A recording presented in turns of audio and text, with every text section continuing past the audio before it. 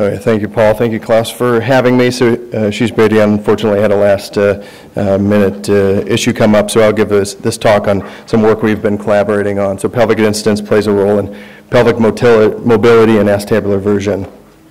So pelvic tilt and pelvic incidence are increasingly recognized as having a potential role in young adult hip disorders. Pelvic incidence is a static measurement of a parameter of sagittal orientation of the pelvis and spinal balance. It's a natural component of each of our postures, and there's significant variation between patients.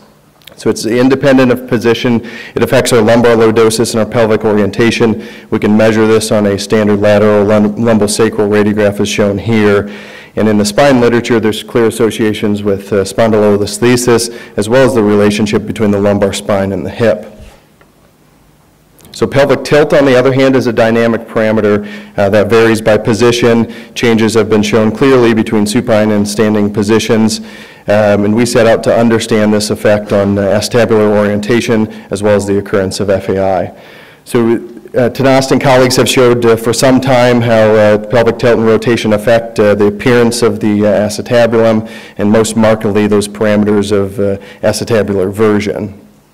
So here's two patients, one with increased pelvic tilt on the top. They have increased lumbar lordosis, increasing the coverage of their hip functionally, and in the setting of dysplasia, this may be adaptive, while when FAI, it may be a maladaptive pattern. So the opposite obviously true. Posterior pelvic tilt, decreased lumbar lordosis. We see this a lot in our FAI patients. This may be sort of protecting them from impingement to some degree.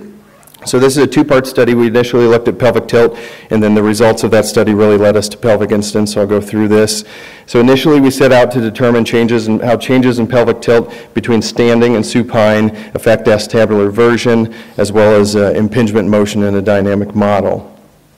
So we reviewed 50 consecutive FAI patients, all with standing radiographs, as well as a low-dose CT scan, which we analyzed with the Dionix Plan software. So we measured our sacrococcygeal distance as our initial proxy for pelvic tilt.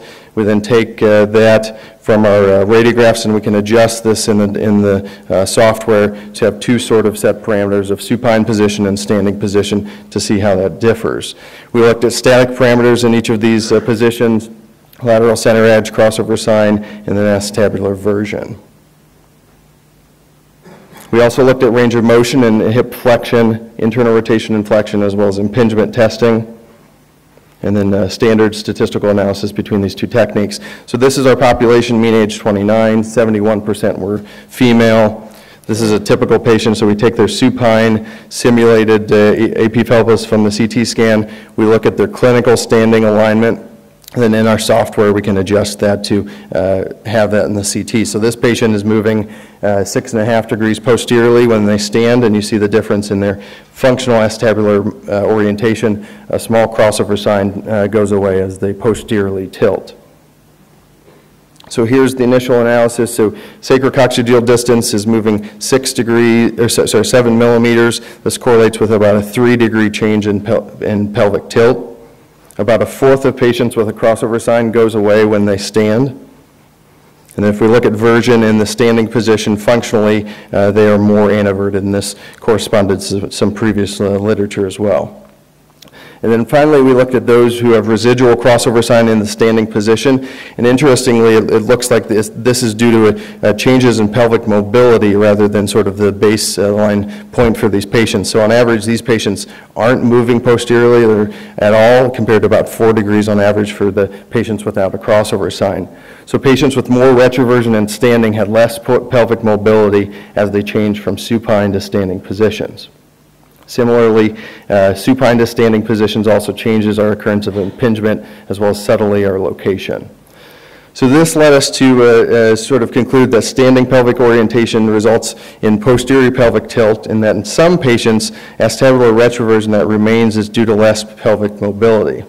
And that begs the question, is this due to some other parameter? And that's where we looked at pelvic incidence. So pelvic incidence, again, is the sum of pelvic tilt and sacral slope. Is not a dynamic parameter. And we're going to look in the same population at how pelvic incidence is playing a role.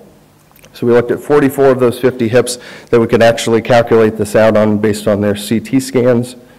Perfect lateral to measure this. Here's two different patients, one with 33 degrees of pelvic incidence, one with 69. We looked at the same parameters as our initial analysis, a very similar cohort. So if we look at this initially, pelvic incidence averages 48 degrees and similar changes in pelvic tilt from supine to standing. We separated this out into a low pelvic incidence group as well as a high group. And when we separated out based on that, those parameters, patients with high pelvic incidence demonstrate greater posterior tilt of the pelvis. So we see changes in pelvic tilt of 4.5 degrees compared to 1 degree. And if we look at our version, similarly, high pelvic incidence has a more anteverted appearance in the standing position. So this is a typical case. So again, these two patients, different pelvic incidence. If we look at their acetabular orientation, the one with decreased pelvic incidence has a mild crossover sign, while the high pelvic incidence is much more anteverted. When we control for other factors, it holds that greater pelvic incidence was associated with greater posterior pelvic tilt change from supine to standing, and the opposite being true as well. And this makes sense when we look at the literature on sort of static measures, this out of Cleveland, smaller pelvic incidence relating to pincer and cam morphologies, as well as in the SCFE literature, again, smaller pelvic incidence in SCFEs compared to normal controls. So in conclusion, this sort of dynamic assessment was novel, and we demonstrated that decreased pelvic incidence may play a role in greater functional acetabular retroversion in the standing position due to decreased pelvic mobility. Thank you.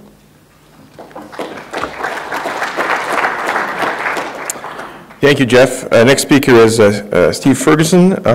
Talk about natural cartilage and synovial fluid. Don't change a winning team, and he is from Zurich.